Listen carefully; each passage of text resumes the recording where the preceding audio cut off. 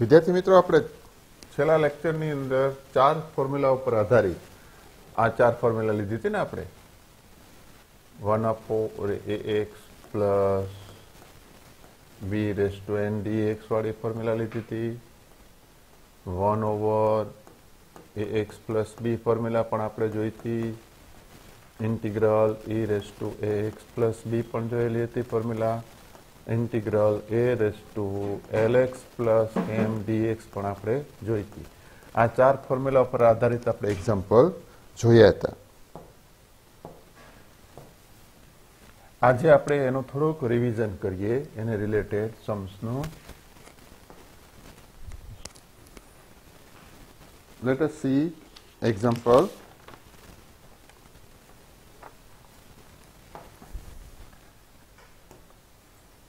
I is equal to integration x cube plus 4x square minus 3x minus 2 upon x plus 2 dx. આ ટાઈપનો એક છેલ્લો example આપણે જોયો હતો કે અંશમાં બહુપદી હોય અને છેદમાં બહુપદી હોય. શું જોયું હતું? તો કે અંશની બહુપદીની ઘાત છેદની બહુપદીની ઘાત કરતા મોટી કે જેવડી હોય તો છેદ કે છેદનો અવયવ ક્યાં ગોઠવી શકાય? અંશમાં ગોઠવી શકાય. એ રીતે આપણે છેલ્લે મેં તમને આપણે એક્ઝામ્પલ જોયો હતો. તો અહીંયા જોઈએ, જુઓ મિત્રો,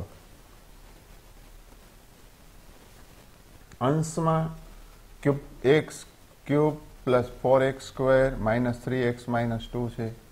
3 ઘાત છે, છેદમાં x પ્લસ 2 છે, એટલે આ x પ્લસ 2 છે એ અંશનો અવયવ થશે. તો એના માટે આ રીતે 3 વખત x પ્લસ 2 મૂકી દેવાના અપોન x પ્લસ 2 dx. બરાબર. હવે આપણે જે બહુપદી જોઈએ છીએ, અહીંયા x ક્યુબ જોઈએ છે, તો અહીં મારે કેટલા વડે ગુણવા પડે? x સ્ક્વેર વડે. તો કેટલા થાય? x ક્યુબ થાય. પછી આ x સ્ક્વેર આ 2 સાથે મલ્ટીપ્લાય થશે એટલે કેટલા થશે? 2x square. આપણે અહીંયા જોઈએ છીએ 4x સ્ક્વેર, તો હજી મારે 2x સ્ક્વેરની જરૂર પડે. તો અહીંયા હું કેટલા મૂકું? 2x. તો કેટલા આવી ગયા? 2x સ્ક્વેર આવી ગયા. વધારાના 4x આવ્યા પ્લસ 4x. પણ આપણે જોઈએ છીએ કેટલા? -3. તો મારે કેટલા કરવા પડે? -7x કરવા પડે. તો -7x -14 આવી ગયા. હવે જોઈએ છીએ આપણે કેટલા? -2. તો હું +12 કરી દઉં તો થઈ જાય ને? બરાબર. તો અહીંયા કેટલા લખીશું? +12 into dx. બરાબર. હવે પહેલા 3 પદમાંથી x + 2 ને હું સામાન્ય લઈ લઉં. x + 2 કેટલા વધે?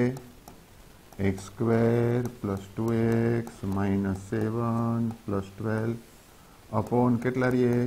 x + 2 into dx રહીએ. તો આપણે સેપરેટ કરી તો કેટલા આવશે?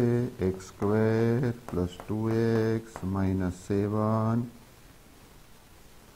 પ્લસ 12 અપોન x + 2 રહીએ. કેન્સલ કરી નાખું તો આ x + 2 સેપરેટ કરીને કેન્સલ કરી દીધા ઇન્ટુ dx. આ પદ ઉપરથી આ સ્ટેપ પરથી આ સ્ટેપ ખબર પડી ને મિત્રો? હવે આપણે આને ટર્મ બાય ટર્મ ઇન્ટિગ્રેટ કરી શકીએ. આપણે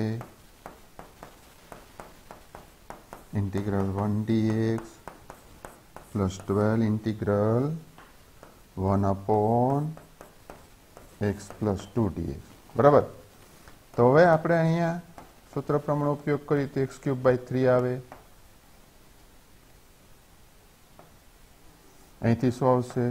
2x²/2 આવે. અહીંથી આવશે -7x આવશે. આ 12. આ કયા સૂત્ર પર આધારિત છે? તો કે 1 અપોન ax પ્લસ b હોય dx. તો ઇઝ ઇક્વલ ટુ શું લખાય? 1/a log mod ax plus b લખાય પ્લસ c. તો આ સૂત્રનો ઉપયોગ આપણે અહીંયા કરીએ તો કેટલા આવશે? 12 log mod x plus 2 plus c. સાદરૂપ આપી આ 2 2 કેન્સલ થઈ જાય તો કેટલા આવે? x³/3 plus x square minus 7x plus 12 log mod x plus 2 plus c આવે. ખ્યાલ આવે છે? હા, તો આ ટાઈપના એવા કોઈ પણ સમ હોય તો આપણે આસાનથી ગણી શકીએ એમ છીએ. બરાબર. હવે એક એક્ઝામ્પલ લઈએ. નેક્સ્ટ એક્ઝામ્પલ કે i is equal to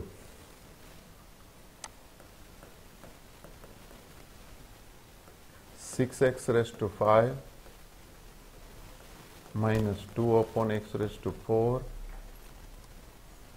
minus 7x plus 3 by x minus 5 plus 4 e raised to x plus 7 raised to x whole into a dx. તો આમાં શું કરી શકશું આપણે? હવે અહીં જુઓ મિત્રો, આ છે એક્સપોનેન્શિયલ ફોર્મ છે, આ પણ એક્સપોનેન્શિયલ ઘાતાંકીય વિધેય છે, આ અચળ પદ છે, આ રેશનલ વિધેય કહેવાય, સમય વિધેય છે. તો આ બધાને ટર્મ બાય ટર્મ આપણે સેપરેટ કરી શકીએ. તો ઇઝ ઇક્વલ ટુ શું આવે?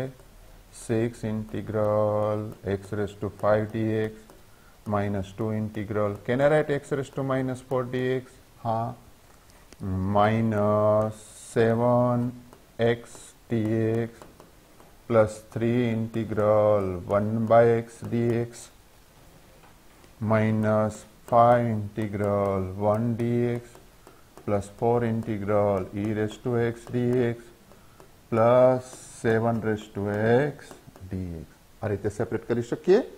બહુ ઇઝી છે, સરળ છે સમ. આ કેટલા આવશે?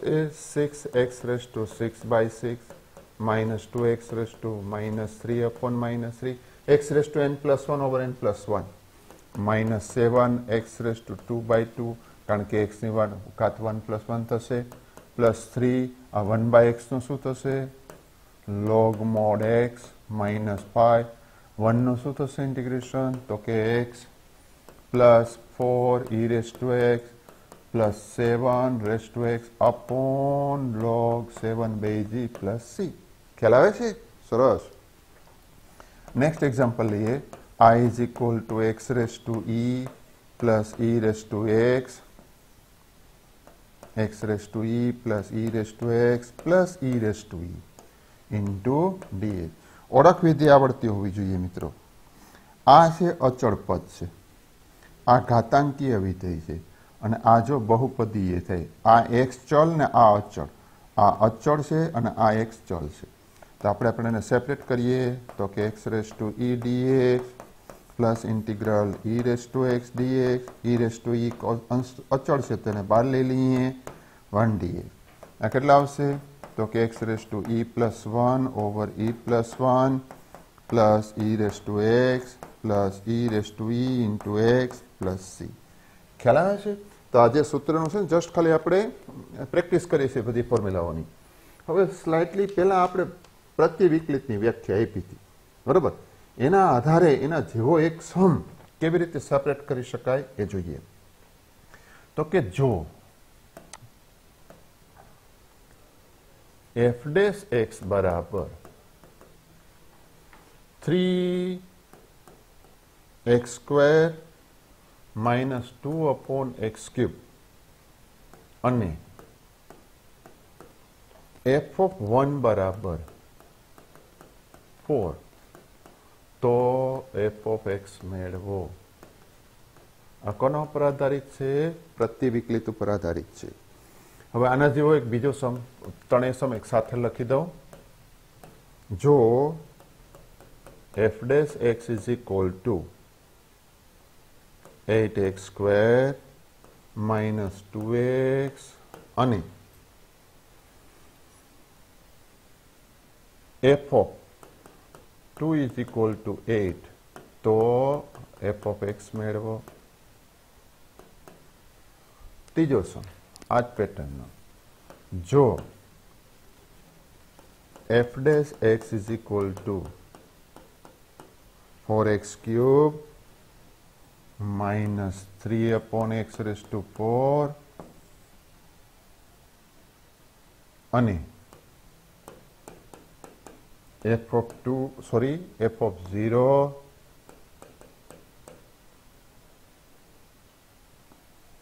કોઈ પણ કન્ડિશન લઈ શકીએ, ચલો વાંધો નહીં, f of 2 is equal to 0 તો f of x મેળવો, બરાબર.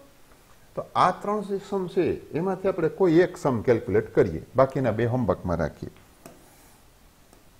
મિત્રો આ ફર્સ્ટ અને સેકન્ડ હોમવર્કમાં આપી દો. આ third one solve. f dash x બરાબર કેટલા છે? અહીં f ડેશ x બરાબર 4x³ માઇનસ 3/x⁴ આપેલા છે. પ્રતિ વિકલિત છે, આ વિકલન કરેલા છે, વિકલન કરેલા ભાગનું સંકલન કરું તો મને મૂળ વિધેય મળે. એ આપણે પેલી વ્યાખ્યા જોઈ હતી, બરાબર. તો f of x is equal to f dash x dx. બસ ખાલી આ નિયમનો ખબર હોવી જોઈએ મિત્રો, અગત્યનો નિયમ છે. ખ્યાલ આવે છે? જ્યારે આ પેટર્ન આપેલી હોય ને ત્યારે આ પેટર્નનો ખાસ ઉપયોગ કરવાનો થાય. હવે માટે f of x is equal to integral f dash x કેટલા છે? 4x³ માઇનસ 3/x⁴ dx, બરાબર. તો ઇઝ ઇક્વલ ટુ શું આવશે? Is equal to 4x³ dx minus 3x⁴ dx. 4x⁴/4 minus 3x⁻³ plus c, જ્યાં c એ સંકલનનો અચળાંક છે. તો કેટલા મળ્યા મને? x⁴ plus 1/x³ plus c. હવે f of 2 is equal to 0 છે, બરાબર. તો આ f of 2 થશે ને, તો કે 0 is equal to x ની વેલ્યુ 2⁴ પ્લસ 1/2³ પ્લસ c. તો 0 is equal to, બરાબર. તો 2⁴ કેટલા? 16 plus 1/8 plus c. and therefore c is equal to કેટલા આવશે? 16 into 8, 848, 1 carry 9 plus 1, બરાબર.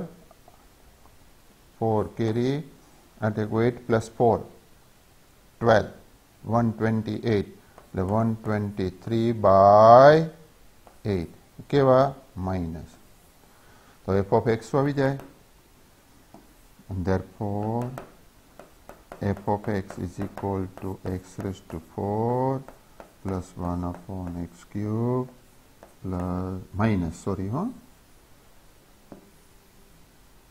minus 123/8. તો આ ટાઈપનો આવા સમ આપણે કેલ્ક્યુલેટ કરી શકીએ.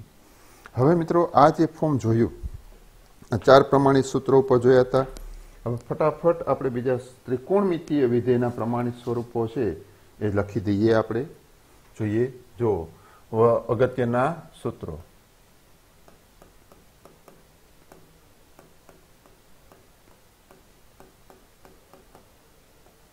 બરાબર. પહેલું integral of sin x dx is equal to minus cos x plus c. પણ આપણે એને કયા ફોર્મમાં લખશું? લિનિયર ફોર્મમાં. sin of ax plus b dx is equal to minus 1/a cos of ax plus b plus c. આનું વિકલન કરીએ જમણી બાજુનું તો આપણને તરત ખ્યાલ આવે આ પાર્ટનું વિકલન કરવું તો મને આ વિધેય મળી જાય. આ વિધેય મળશે. સુરેખ વિધેય લઈએ એટલે માની જ લેવાનું. એ કેવા હશે? Not equal to 0. અહીંયા જુઓ, આ -1/a as it is. કોસનું derivative શું થાય? તો કે માઇનસ સાઇન ax પ્લસ બી થશે into derivative of ax plus બી કેટલા થાય? a cancel, minus minus plus કેટલા આવે? સાઇન ax પ્લસ બી. ખ્યાલ આવે છે? તો આ ટાઈપના એ રીતનું એક્ઝામ્પલ કરી શકાય. હવે નાનો એક એક્ઝામ્પલ લઈએ, એક્ઝામ્પલ 4. આનો મારો ઉપયોગ કરવો હોય તો કઈ રીતે કરાય? તો તો કે સપોઝ sin 8x + 2 છે, આનું સંકલન કરવું હોય તો કેટલા આવે? -1/8 cos 8x + 2 dx થાય. ખ્યાલ આવે છે? વ્યાપક રીતે આપણે આ સૂત્રનો જ ઉપયોગ કરવાનો આવે. સંકલન sin x/2 dx હોય તો શું થશે? કોઈ કહેશો? -1/1/2 cos x/2 + c થાય. અલ્ટિમેટલી -2 cos x/2 + c થાય. હવે દાખલા તરીકે આ રીતે સમ હોય તો મારે એવું કીધું છે કે sin x * cos x dx છે. સાવ સિમ્પલ સમ છે. તો અહીંયા પ્રોડક્ટ આપેલો છે બે વિધેયનો ગુણાકારના, જે આપણે નિયમ ભણ્યા નથી, પણ આપણે ત્રિકોણમિતિના પ્રમાણિત સ્વરૂપનો ઉપયોગ કરી શકીએ. અહીં લખી શકાય 2 sin x * cos x dx. તો કેટલા થાય? 1/2 sin 2x dx. હવે સૂત્ર લગાડી શકીએ. 1/2 -1/a cos 2x + c. Ultimately કેટલા આવે? -1/4 cos 2x + c. આ જસ્ટ આ સૂત્રની પ્રેક્ટિસ આપણે કરી. હવે એવી રીતે સૂત્ર જોઈ શકાય cos વાળું. તો કે ઇન્ટિગ્રલ cos x dx હોય તો શું લખીએ છીએ આપણે? sin x + c. હવે એનું લિનિયર ફોર્મ લઉં તો cos of ax + b dx હોય તો એના બરાબર શું લખાય? 1/a sin ax + b + c. બરાબર છે? તો આનું આ જમણી બાજુ જે છે આનું વિકલન કરવાથી આ મળી જાય. સરળ છે એટલે આપણે એનો ઉપયોગ પ્રૂવ કરતા નથી. ખ્યાલ આવે છે? અહીંયા કેવી કન્ડિશન હોય? a ≠ = 0. હવે એ સૂત્રનો આપણે ઉપયોગ જોઈએ. સપોઝ I = હું લખું છું sin ² x.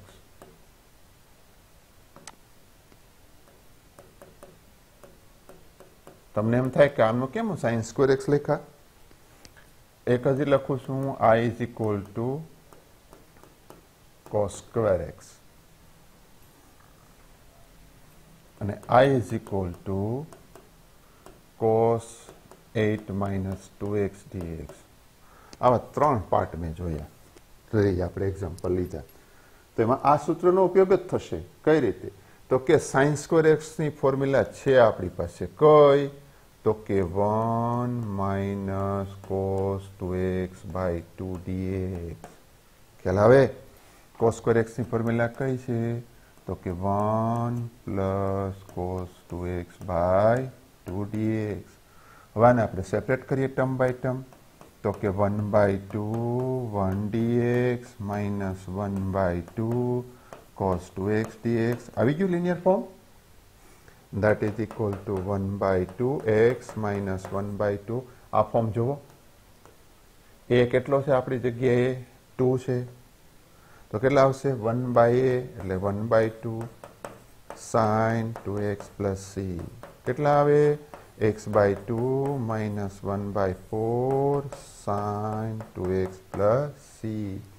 અહીંયા ખાલી વચ્ચે પ્લસ સાઇન છે તો આ જ પ્રમાણે તમે એને ગણી શકશો. હવે અહીંયા જોઈએ તો અહીંયા જુઓ સીધે સીધું b કેટલા છે? 8 છે. a કેટલા છે? -2 છે. તો કેટલા લખાય? 1/-2 sin 8 - 2x + c. તો આ સૂત્રની પ્રેક્ટિસ આપણે આ રીતે કરી શકીએ છીએ. હવે બીજા હજી એમાં હજી બે અગત્યના એક્ઝામ્પલ પણ આપણે લઈ શકીએ બે સૂત્રની મદદથી. તો કે દાખલા તરીકે I બરાબર sin cube x લઉં અને I બરાબર cos cube 2x લઉં. કોઈ પણ લઈ શકાય. આ જે x છે આ x એ x એ લઈ શકાય, 2x એ લઈ શકાય, 3x એ લઈ શકાય, x/2 એ લઈ શકાય. અને આના માટે આપણી પાસે ત્રિકોણમિતીય સૂત્રો જે છે એનો ઉપયોગ આપણને આવડતો હોવો જોઈએ. કયા ત્રિકોણમિતીય સૂત્રો? તો કે આપણને ખબર છે sin 3x શું થાય? 3 sin x minus 4 sin cube x અને cos 3 theta કોઈ પણ લઈ શકીએ હો, y લઈ શકાય, theta લઈ શકાય. Cos 3 theta is equal to 4 cos cube theta minus 3 cos theta. તો 4 cos cube theta is equal to 3 cos theta plus cos 3 theta થાય. તો cos cube theta is equal to 3 by 4 cos theta plus 1 by 4 cos 3 theta. પણ આપણી પાસે theta કેટલો છે? 2x છે. And therefore cos cube 2x is equal to કેટલા આવે? 3 by 4 cos 2x plus 1 by 4 cos 6x થઈ જાય. હવે ઇન્ટિગ્રેટ કરી શકીએ. જો માટે I is equal to કેટલા આવે? 3 by 4 cos 2x plus 1 by 4 cos 6x dx. તો નિયમ પ્રમાણે છૂટા પાડીએ તો શું થશે? તો કે 3 by 4 cos 2x dx plus 1 by 4 cos 6x dx. તો આ કેટલા આવશે? 3 by 4 into 1 by a એટલે 2 sin 2x થઈ જાય. 1 by 4 into 1 by a 6 sin 6x plus 3 થઈ જાય. એટલે કેટલા આવશે? 3 by 8 sin 2x 1 by 24 sin 6x plus c થાય. બરાબર? અહીંયા ડાયરેક્ટલી x જ છે તો કઈ જરૂર નથી. તો 4 sin cube x is equal to કેટલા આવે? 3 sin x minus sin 3x આવે. તો sin cube x બરાબર કેટલા થશે? sin cube x બરાબર 3 by 4 sin x minus 1 by 4 sin 3x થશે. તો આને આપણે ઇન્ટિગ્રેટ કરી તો શું આવશે? I is equal to 3 by 4 sin x minus 1 by 4 sin 3x into tx આવે. ખ્યાલ આવે છે? તો 3 by 4 integral sin x dx minus 1 by 4 integral sin 3x dx કેટલા આવે? 3 by 4 minus cos x minus 1 by 4 into 1 by 3 minus cos 3x plus c. એટલે minus 3 by 4 cos x minus minus plus 1 by 12 cos 3x plus c. આ રીતે એ ખાલી બે સૂત્રની મદદથી આપણે હવે એક્ઝામ્પલ ગણી શકીએ. હવે સાઇન અને કોસના સૂત્રો જોયા પછી હવે વધારાના ત્રિકોણમિતીય સ્વરૂપો આપણે લઈએ. દાખલા તરીકે integration sec square x dx is equal to શું લખાય? 10x plus c. કારણ કે આનું વિકલન શું થાય? આ થાય. એવી રીતે cosec square x dx લઈએ તો શું લખાય? minus cot x plus c લખાય. એવી રીતે sec x tan x હું લઉં તો શું લખાય? તો કે sec x લખાય plus c. cosec x cot x લઉં, cosec x cot x લઉં dx તો શું લખાય? Minus cosec x plus c લખાય. આ ચાર સીધા સૂત્રો છે આપણે લીધા. હવે એને હું લિનિયર ફોર્મમાં મારે લખવા હોય તો શું લખાય? આનું લિનિયર ફોર્મ શું થાય? તો કે sec square ax plus b into dx હોય તો આ સૂત્ર કેવું બની જાય? તો કે 1 by a tan ax plus b બની જાય plus c કેવા? a કેવો? not equal to 0. એ જ પ્રમાણે આના માટે કયું સૂત્ર બને? cosec square ax plus b dx હોય તો minus 1 by a cot કેવા? ax plus b plus c A not equal to 0 થાય. અહીંયા લઈએ તો શું થાય? sec ax plus b tan ax plus b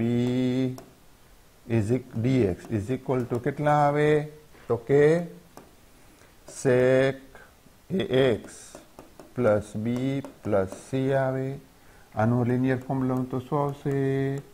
cosec ax plus બી પ્લસ કોટ ax plus બી into dx લઉં તો કેટલા આવે? અહીં 1/a તો ભૂલાઈ ગયું ભાઈ, -1/a કોસેક ax પ્લસ બી પ્લસ સી. આ પ્રમાણેના બધાને વિકલન કરી તો એ પ્રમાણેના સૂત્રો આપણે કરી શકીએ. આ ચાર બહુ જ અગત્યના સૂત્રો છે. હવે હું તમને એમ કહું કે નોંધ એક લખીએ, જો મારે સાઇન સ્ક્વેર એક્સ નું સંકલન કરવાનું થતું હોય તો એના માટે આ સૂત્ર વાપરવાનું, 1 - cos 2x/2. cos square x નું સંકલન કરવાનું થતું હોય તો આ સૂત્ર વાપરવાનું. હવે મિત્રો વધારાનું લખું, tan સ્ક્વેર એક્સ નું કરવાનું થતું હોય તો આપણને ખબર છે કે sec સ્ક્વેર એક્સ નું સૂત્ર છે પ્રમાણિત, તો આને sec સ્ક્વેર એક્સ -1 લખાય. cot સ્ક્વેર એક્સ નું સંકલન કરવાનું થતું હોય તો એને શું લખાય? cosec સ્ક્વેર એક્સ -1 લખાય. તો આ પ્રમાણે એનો ઉપયોગ કરીને એના એક્ઝામ્પલો આપણે ગણી શકીએ. હવે જોઈએ આ ચાર જે સૂત્રો છે, ચારે સૂત્રો ઉપર આધારિત એક એક એક્ઝામ્પલ હું લઉં. તો કે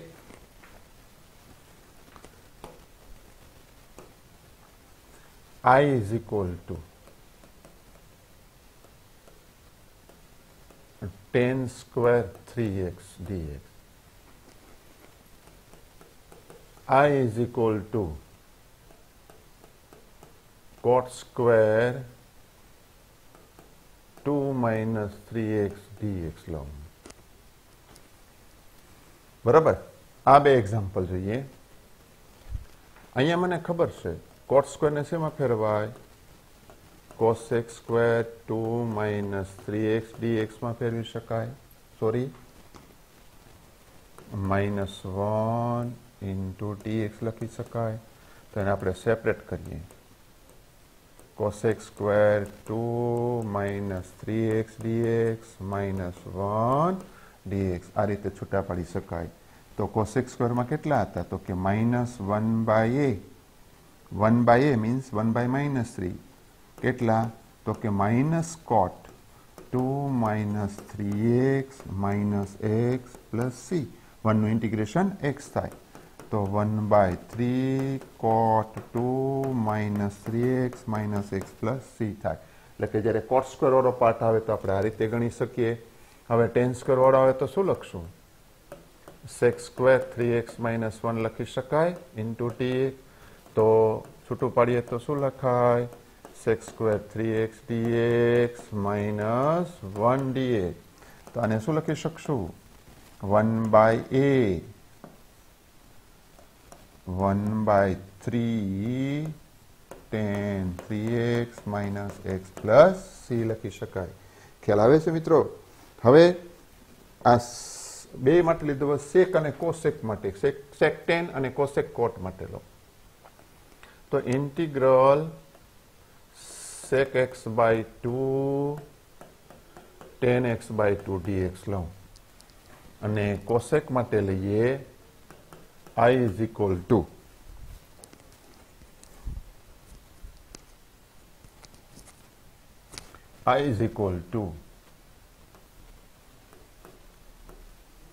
cosec 1 - x cot 1 - x dx લઉં. તો આનું શું થાય? તો કે 1/a sec x/2 plus c. Very simple. sec tan માટેનું તો a કેટલો હતો? 1/2 હતા. તો આ થાય 2 sec x/2 પ્લસ c થાય. અને આ થશે 1/-1 કેટલા? તો કે -cosec 1 - x થાય પ્લસ c. એટલે કેટલા આવી ગયા ભાઈ? cosec 1 - x plus c. આ ટાઈપના એવા એક્ઝામ્પલ ચાર પ્રમાણિત સૂત્રો જોયા. એ ચારેય પ્રમાણિત સૂત્રો ઉપર આધારિત આપણે એક્ઝામ્પલો જોયા. અને હવે હજી આપણી પાસે પ્રમાણિત સ્વરૂપો હજી આપણે લેવાના છે. એ લઈએ શું આપણે? એના માટે પહેલાં થોડાક રિઝલ્ટ જોવા પડે, એ આપણે જોઈશું. હવે લઈએ આપણે એક્સરસાઇઝ રિલેટેડ આમાંના થોડાક સમ જે છે હું તમને હોમવર્ક માટે આપું, તો દરેક વિદ્યાર્થીઓ ટ્રાય કરજો. તો કે પહેલો સમ છે integral sin 2x plus 3 dx integral sin square 3x plus 5 dx. ત્રીજો સમ છે cot square 3 plus 5x dx. Second માં લો 1 minus cos 3x upon sin square 3x. બરાબર છે.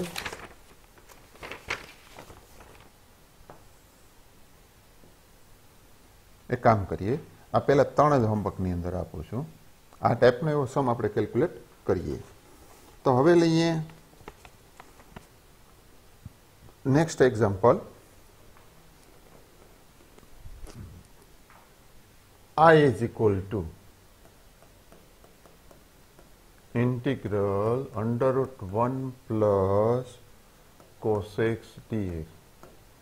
જો અહીં એક શરત આપી 0 less than x less than પાઈ, આના માટેની આપણને એક શરત આપી છે. હવે જોઈએ, જો આના બરાબર શું લખી શકાય? તો કે cos છે 1 પ્લસ cos, તો શું લખાય? 2 cos square x by 2 dx. Route 2 બાર આ શું થઈ જાય? માનાંકમાં cos x by 2 dx થઈ જાય. હવે કેવા થશે પેલા કારણ આપું.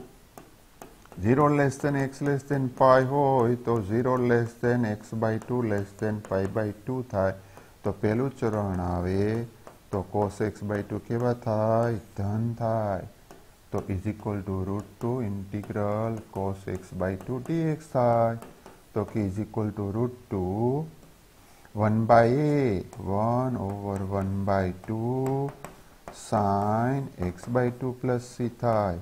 તો કેટલા થાય? 2 route 2 sin x by 2 plus c થાય. ખ્યાલ આવે? તો હવે આવો નવો એક્ઝામ્પલ જો ધ્યાન રાખજો. I is equal to under root 1 minus cos x dx. તમને હોમવર્કમાં આપી દઉં 0 less than x less than પાઈ માટે.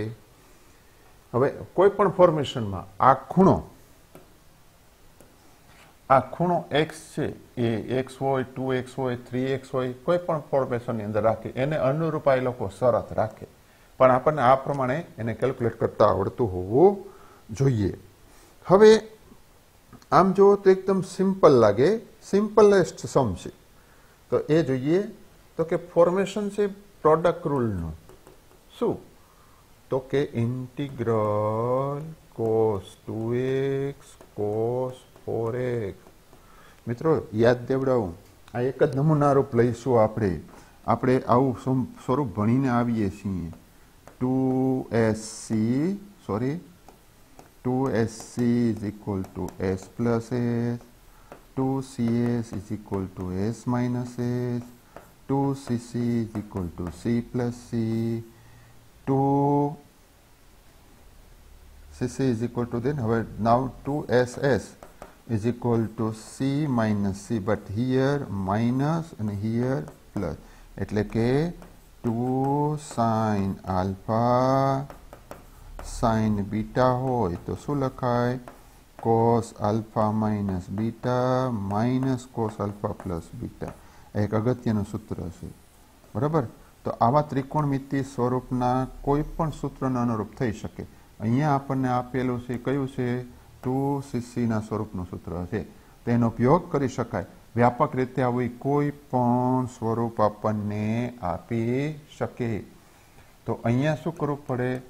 2 વડે ગુણવા પડે અને ભાગવા પડે. મોટો ખૂણો પહેલા લખું 2 cos 4x cos 2x dx. તો કેટલા આવે? 1 by 2 cos 6x plus cos 2x cos alpha plus beta cos alpha minus beta. तो 1 by 2 integral cos 6x dx plus 1/2 integral cos 2x dx. આ કેટલા થાય? 1/2 1/6 sin 6x plus 1/2 1/2 1/8 sin 2x plus c. કેટલા આવ્યા? 1/12 sin 6x plus 1/4 sin 2x plus c. તો આ પ્રકારના કેવા એક્ઝામ્પલો આપણે ગણી શકીએ છીએ મિત્રો. બાકીનું આપણે એક નેક્સ્ટ લેક્ચરમાં જોઈશું.